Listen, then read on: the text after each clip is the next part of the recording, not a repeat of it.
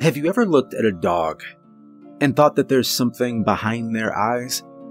Like they're smarter than they look? I've seen it with hundreds of dogs. But this was the first time I met a dog where it seemed like they're smarter than me. More than that, looking into Lucy's eyes felt like looking at a knife's edge. There's a danger behind those eyes, and Lucy is simply choosing not to hurt you. I live in a small town in eastern Ohio. In the middle of town, there's a pet store that's been owned by a local family for generations. It has mice, snakes, ferrets, and various birds. We even have a couple dogs and cats from the local animal shelter. In general, I've always enjoyed my job here. I've always loved working with animals. Of course, we've had our fair share of problems. I still remember the time that Chihuahua bit me. But overall, I do love it here. That all changed, though, when Lucy arrived. Lucy was a mixed breed. We weren't really sure what breeds were in her genetics, but my coworker Andy and I had fun guessing. She had a fluffy undercoat and curled tail, which made me think husky. Or, something close to it. Her ears were floppy, though, and her fur was a shiny gray color. Andy guessed she was part greyhound. Lucy also had blue eyes, which is quite rare. There was no denying that she was a beautiful dog.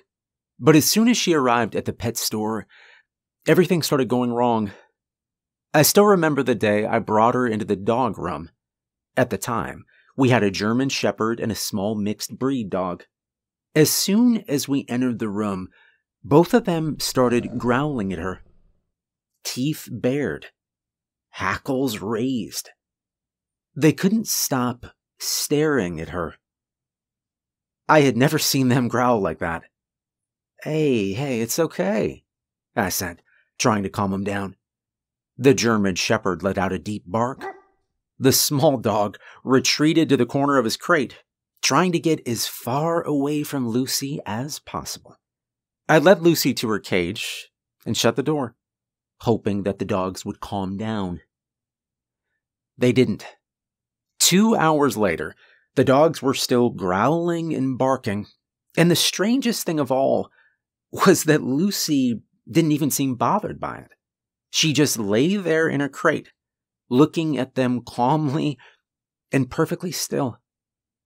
We eventually decided to move Lucy to the cat room. We weren't housing any cats at the time. Our manager said she'd reschedule future cat adoptions until the dog was adopted. Shouldn't take long for a beautiful dog like that, she said. Yeah, she's quiet too. Barely barks or anything, I replied. But a week passed. She didn't get adopted. The little dog was adopted before her, even though he yapped so loud it made my brain hurt. For some reason, people seemed put off by her. And then I found out why. Andy was usually the one to supervise the pet visits. When a family came over to adopt, she'd take the pet into our adoption room and let them all hang out, to see if they were a good fit. But one day, Andy called in sick, and I had to supervise a visit between a family and Lucy. I was feeling pretty good about it. It was a family of 3, mom, a dad, and a little boy. The mother, who seemed to be the one in charge, was immediately attracted to Lucy. Wow, what a beautiful dog, she said, looking into the cage. And so calm, too. Wow, so quiet. So I took Lucy out of her crate, and I led her to the adoption room, where the Robinsons were waiting. And then I took a seat in the corner, and I let the family interact with her. And that was when I finally realized why no one would adopt her. She didn't act the way you'd expect a dog to. She didn't approach the family, or lick their hands, or wag her tail. She didn't cower away from them in fear either. She simply walked into the corner of the room and sat down. She'd just stare at them with those cold blue eyes. An awkward silence filled the room. Finally, the boy got up and cautiously approached the dog. He asked if he could pet her. I nodded. He pat her on the head a few times. At first, she ignored him, and then she slowly turned to look at him. They stared at each other for a few seconds, and then the boy backed away. They made a few other attempts to connect with Lucy. There were toys in the adoption rooms, and the mother squeaked a squeaky toy, trying to get her interested. There was no reaction. The boy grabbed a knotted rope for tug of war and held it in front of her, trying to get her to play. She didn't. She just stared at him. The family left empty-handed. And I led Lucy back to her room all alone. And now, I noticed something I hadn't before. As I passed by our other animals on display, they reacted to her. The mice scurried towards the opposite side of the cage, squeaking loudly. The birds squawked and fluttered to different perches. Even the fish seemed agitated, swimming back and forth in their tanks. I led Lucy back to her crate. As I closed the door and secured the lock, she stared up at me with those ice blue eyes. And I felt a chill run down my spine. Over the next few days, I tried to play with Lucy. Maybe she was just having trouble adjusting to the new environment. I took her into the adoption room myself. I squeezed the squeaky toy. I shook the tug-of-war toy. I brought out some treats. But she just sat there, still as a statue, watching my every move with those bright blue eyes. I took her for a walk on Thursday afternoon. We stayed in the parking lot and on the sidewalk next to the road, and she seemed completely disinterested in her surroundings. She didn't bark at the squirrel we passed. She didn't sniff the ground or pull at her leash. She just slowly walked by my side. And it was unnerving. I felt like I was walking a robot, or a human wearing a dog suit. It certainly didn't feel like I was walking a dog. And when we passed another dog on the sidewalk, it had the same reaction to her as the other dogs in the store. It backed away from her, snarling, baring its teeth. Lucy didn't growl or bark back. She just stared at it. She did react to one thing, though. About a half-mile from the pet store, there's a small cemetery. As soon as we got close, Lucy began digging her paws into the cement. I gently tugged on her leash. All right, come on, Lucy, just a little further. But she didn't budge. A chill went down my spine again. Could she see or sense something that I couldn't? Okay, I told her. We'll go back to the store. As if she understood my words, she turned around and started heading back to the store. Now, I know my experience with dogs is limited. I haven't had a dog of my own in years. But I have never seen a dog act like that before. And I couldn't shake the feeling that there was something wrong with her. Something terribly wrong. When Andy got back to work, I asked her about Lucy. Hey, where'd you get her again? She came from Brightview Rescue, I think. Why? Andy replied, cocking her head at me. Doesn't she, freak you out a little bit? I asked. No. Andy laughed. And I took a different approach. Okay, she doesn't act normal. She just sits there and stares at everything. Oh, come on. Dogs have different personalities, she said. Some are loud, some are quiet, some are friendly, some are shy. She's just one of the shyer ones. But don't worry, she'll find the perfect family in no time. I frowned. I mean, Andy was probably right. She had a lot more experience with dogs than I did. My family had a collie mix when I was a kid. That was it. Andy had 2 dogs of her own at home. She'd been working at the pet store a lot longer than I had. I decided to call Brightview Rescue to find out more about Lucy, though. If I knew her family history, maybe I could understand why she was acting so strange. Maybe I'd even be able to help her. Who knows? Maybe a small change to her environment, like giving her a different room or giving her different toys. Maybe that would make all the difference. When I called, they transferred me to a guy named Michael. He'd apparently handled all of Lucy's stuff when she was there. He told me a strange story. First off, he couldn't give me her family history because he found her in the woods, right in the middle of nowhere.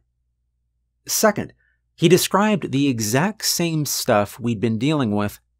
All the other dogs at the shelter barked and growled at her. A lot of people were interested in adopting her because she looked so unique, but they quickly lost interest when all she did was stare at them. You know, I even had one guy ask me if she was a robot. He said with a laugh. Like, he actually thought we were trying to pass off some AI robot dog as the real thing. And you don't know anything about where she came from? I asked again. And then he told me something that chilled me to the core. When Michael first found her, he'd assumed she was a runaway. Even though she was a mile out into the woods and didn't have a collar, she looked very well cared for. She wasn't thin or dehydrated or anything. So we'd spent that first week combing the internet and local bulletin boards for a missing dog that looked like Lucy. He found one. He immediately called them up, telling them he'd found their dog. But they told him that couldn't be possible, because their dog had already been found 2 weeks ago. So this dog, it looked exactly like Lucy, Michael told me. The photo could have easily been a photo of her. Such a coincidence, you know? I mean, she is a very unusual looking dog. To have 2 dogs like that in this small town? He went on and on about it for a while. And I had to agree with him. It was a very strange coincidence. For a long time after I hung up the phone, I just stared at the wall. The more I learned about Lucy, the more uneasy I got. And I couldn't help but think, there is something terribly wrong with this dog. That night, I found myself all alone in the store after closing time. Andy and I had an agreement. She dealt with the reptiles, and I cleaned the grooming station after close. I've been afraid of snakes since I was a kid. So I was all too happy to sweep up dog hair for an hour if it meant I didn't have to deal with those things. I headed towards the grooming station at the back of the store. Humming, I began to sweep up the mounds of dog and cat hair that had piled up throughout the day. I was almost done when I heard it. Barking. Wild, frantic barking echoing through the pet store. The hairs on my neck stood on end. I stood up and whipped around, scanning the store. From my vantage point, though, I couldn't see much. Did somebody break in? That was the only possible explanation. But I definitely locked the door after Andy left, and the alarm didn't go off. I grabbed a pair of sharp scissors, and I headed down the aisle. The barking grew louder and more frantic as it rang in my ears. And that wasn't the only sound. From the aisle next to me, I heard the other animals. Birds screeching, snakes hissing. mice scampering wildly through their cages. I took a deep breath. I readied myself behind a display of cat food, and then I turned the corner and... nothing. The front door was closed. The windows weren't broken. I let out the breath I'd been holding. There was no way anyone could be inside the store right now. We were located inside a strip mall, so there were only two possible entry points. The front door, which I'd checked, and the back door near the grooming station. I didn't know why the dogs were barking, but I was safe. I tucked the scissors into my pocket, and I turned around to finish cleaning. And that's when I saw it. The door to Lucy's room was open. Did she escape? I walked towards the door, my heart pounding in my chest. That's all I needed. For Lucy to pee in the middle of the store, or break open some dog food, or do something else that required another hour of cleanup. But when I poked my head into the room, I gasped. The entire left wall of Lucy's cage had been broken off. It lay on the ground, slightly dented. And Lucy was nowhere to be found. Okay, just what I needed, I muttered under my breath. Then, raising my voice, I called for her. Lucy? Lucy, where are you? The animals had grown quiet now. The store was dead silent. Another chill ran through me. I stood frozen, listening for the click of dog nails on tile. Lucy, I have treats for you. I grabbed the box of treats off the shelf and shook it. Here, girl. Nothing. What kind of dog doesn't come for treats? I mean, all the other dogs would have come running. I began to search the store, starting with the small pet aisle. I passed the snakes first, which were coiled up at the back of their cages. Forked tongues flicked out as they watched me, a few of them hissing. I continued past to the birds, who looked at me warily, and then past the mice, who burrowed deep in the pine shavings. It almost seemed like they were trying to hide. Lucy, I called. And then I froze. There was a shadow in front of me, stretching out farther than my own. The hairs on the back of my neck stood up. I felt the air shift behind me. Something was standing behind me, something big. And it wasn't Lucy. What do you want? I asked, my voice shaking.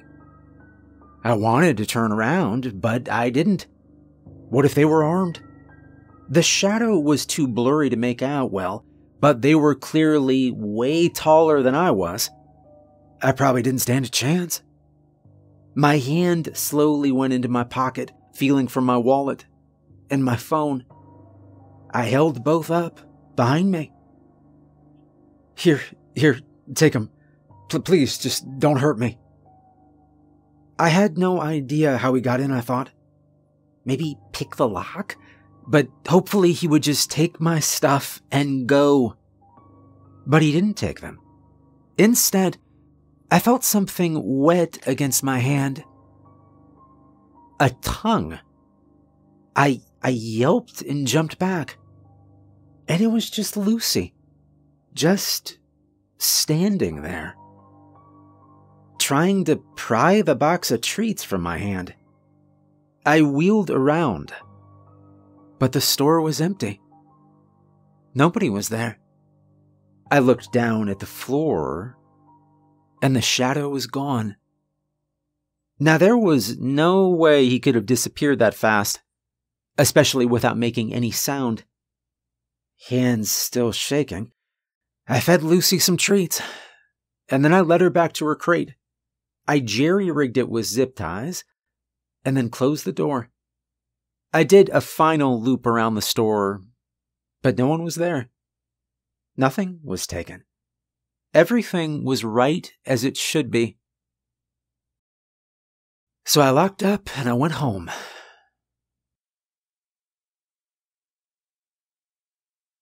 When I got to the store the next morning, it was trashed. Bags of food were torn open, spilling out onto the floor. Toys were ripped off their racks. Even the animals seemed on edge. The store was filled with squawks and squeaks and barks. We thought there'd been a break-in. Until we found Lucy at the back of the store, just chilling out. When I checked her room, I found the crate completely destroyed. The zip ties held, but the opposite side had been busted open. I stared at the mess of dented metal. It was hard to believe that an 80-pound dog had done so much damage. It was also hard to believe that a dog had turned the doorknob and opened the door. Our manager closed the store for the day. It took us nearly 5 hours to clean everything up. The damage was unbelievable. An empty fish tank had been shattered, scattering shards of glass everywhere. More than 10 bags of food had been ripped open. Even one of the lighting fixtures was smashed. After cleaning, I decided to watch the security footage because I refused to believe that Lucy could have done all this. Now, we only have one security camera. It's right at the entrance to the store. You can only see the edge of one aisle and a few of the fish tanks, so I knew I wasn't going to get full footage of Lucy destroying the store or anything. I queued up the footage and I hit play. Around 1:15 a.m., Lucy escaped. I heard the door bang open from somewhere off screen, and then I heard rustling sounds and a loud thump. The one aisle in view of the camera shook as if a huge weight had run into it. I leaned into the screen, heart pounding. Our aisles are bolted into the floor. There's no way a dog could shake an aisle like that. It'd probably take a 200-pound man at the very least, ramming his entire body into the thing. I watched as the aisle shook again. I heard this ripping sound as bags of food were being torn open off screen. And then I saw a shadow. An enormous shadow stretching across the floor, just like I'd seen last night. Bigger than Lucy. Bigger than me. The aisle shook again. I swallowed. And then the shadow got bigger. They were coming closer to the camera, and I held my breath as I watched the edge of the screen, my heart pounding in my chest. And then I saw it. Just for a split second, but I saw it. A long, twisted, sinewy leg. Enormous, elongated claws. Gray skin, not fur. And then it was gone. I rewound the footage several times. But it was there. Something that didn't look like a dog's paw or a human hand, or like anything I'd ever seen before. But it was the exact same gray color as Lucy's fur. I showed the footage to Andy and my manager, but they both had reasonably boring explanations. Andy thought someone had broken in somehow and was wearing a Halloween costume for kicks. She said it was getting to that time of the year. My manager, on the other hand, explained that the wide-angle lens stretched out everything near the edges of the screen, so it was Lucy's paw, just distorted by the camera. I mean, their theories made more sense than mine, I guess. I'm not even sure what my theory was, but there were too many strange things that weren't adding up about Lucy. The next day, we reopened for business. I went in to check on her and make sure the new cage was still holding up. We'd have to move her to another shelter soon. The room needed to be opened up for cat adoptions.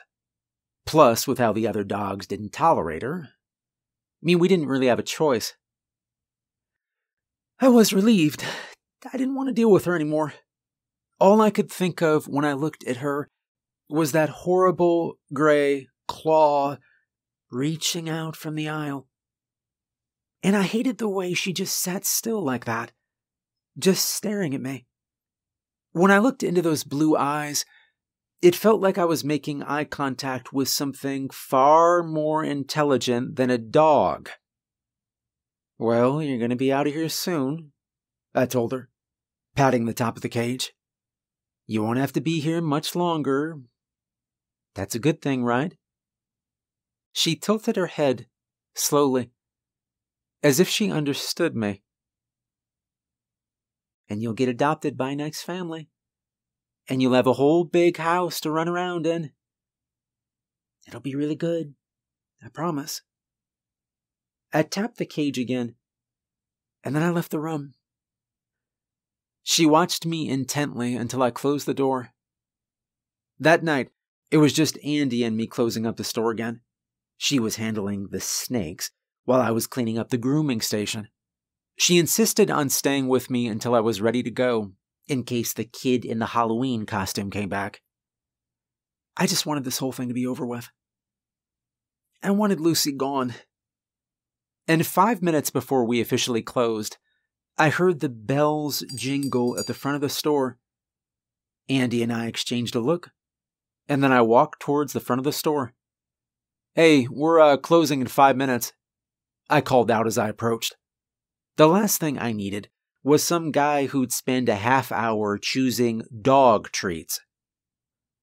I rounded the corner, and there he was. He was tall and very skinny, with curly blonde hair.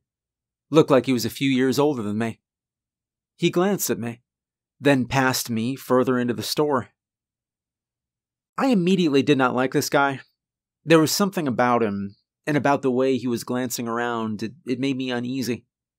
I swallowed, thinking about last night. Yeah, can I help you? I asked in my most confident voice. He paused. The silence stretched out for several seconds, and then he finally spoke. I'm looking for dog food. Oh, alright, what type of dog food? We got canned, dry. Anything's good, he replied. And that struck me as odd. Usually people know exactly what dog food they want. They'll have the brand, flavor, and size figured out. If this guy was good with any dog food, why didn't he just go to the West Market across the street? No need to come to our pet store. Especially because our stuff is usually marked up a bit. I walked down the aisle, leading him to the dog food section. Alright, here you go. Lots of choices, I said. And he barely looked at them. Just grabbed one off the shelf and headed towards the cash register. What a weird guy, I thought. But as I headed towards the register, I heard it. A low growl broke the silence. I whipped around and realized it wasn't coming from the dog room. It was coming from Lucy's room. In the week she'd been here, I had never heard her growl, and I turned back towards the man. He was staring at Lucy's door, but as soon as he saw me looking, his eyes snapped back up to me.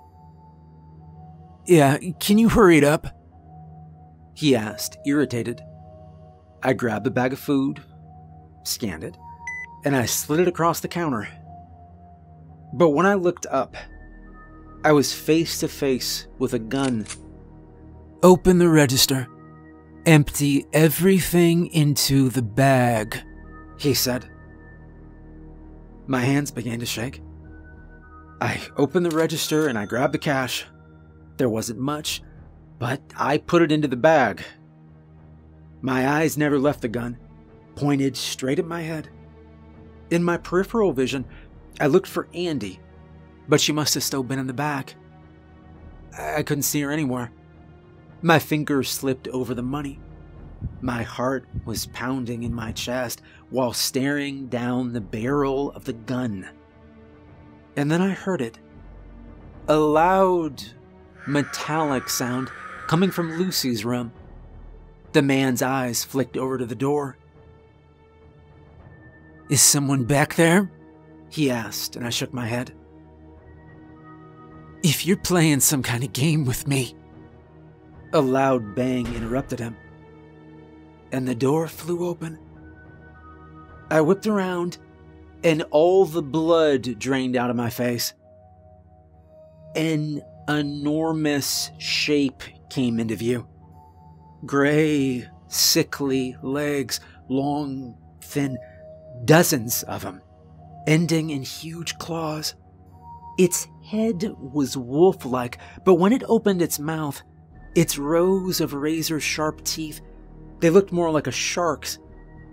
And its eyes, there were dozens of them, slitted and inky black. And they all focused on the man with the gun. He turned white as a sheet, and then he turned around and ran out of the store as fast as his legs could take him. I backed away from the counter. This thing towered above me, its head brushing the ceiling. Its dozens of legs moved like a spider crawling across the floor, heading towards its prey. I could hear Andy screaming now somewhere behind me. But I couldn't turn away from this thing. This is it, I thought. This is how I die. I closed my eyes, and then I felt a tongue licking my hand. My eyes shot open, and there was Lucy. Dog Lucy, standing in front of me, licking my hand. I wheeled around. Andy was frantically calling the police. She was freaking out and crying. I was numb, my legs very weak. "Lucy?" I said. And she just stared back at me with those bright blue eyes. Andy and I told our manager about Lucy. She didn't believe us. Neither did the police. They did catch the guy who attempted the robbery, though, and he confessed to everything. I cleaned out Lucy's room the next day. We needed the room for cats. Besides, she couldn't stay here. She'd continue to wreck the store and scare the other animals, and do who knows what else. So I adopted her. And Lucy and I, we've had a great time so far. She's been enjoying long walks, hanging around my apartment, and eating dinner scraps. I'm even trying to teach her how to play fetch. No luck yet, but, we'll see. Though sometimes, she does remind me that she's more than a dog. Every so often, I'd hear howling in the woods near my apartment. Before Lucy, I'd never heard any wolves there. She would howl back, and that's usually enough to stop it. But sometimes, the howling would continue, and it'll start getting closer. When that happens, Lucy would be out the door as soon as I turned my back. By evening, she'd return covered in mud and a sticky black goo. I'd clean her up and give her a nice big dinner before she settles down in her bed. I've stopped wondering about what Lucy gets up to when she leaves, and I don't try to think about what that black goo is, or about the time she brought home a gray, dismembered leg, similar to what I saw on camera all those months ago. It was gone by morning. I think, eventually, she will return to the woods. It is her home, after all. But for now, she seems happy enough sitting on the sofa with me, watching TV and getting head pats. And I don't mind the extra security. If anyone or anything tries to get in, they will get the fight of their lives. Hey, thanks for listening. If you'd like to support the channel more, there's Patreon, and we also just got merch. Thanks for listening, and I hope you have a good night.